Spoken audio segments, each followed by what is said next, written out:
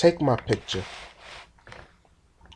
Snap my portrait. Develop me in black and white and color me whichever color you choose fit. Just be sure to capture me at my lowest.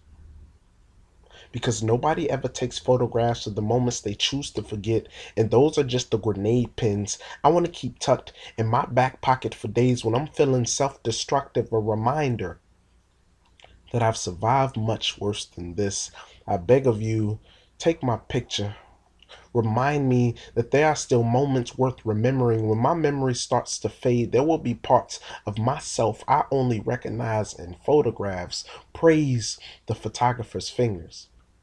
May she never be on time, always a second early. I always thought the second before the pose made for a better picture anyway. Is there any way we could slow things down a bit?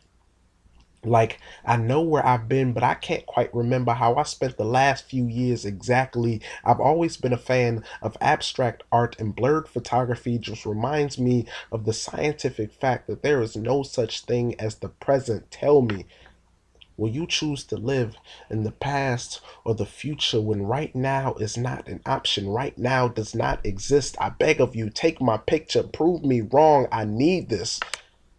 Show me a map of the entire universe and tell me I really need to look at the bigger picture next time I feel alone. Next time my ego is bruised blue and purple like the Milky Way.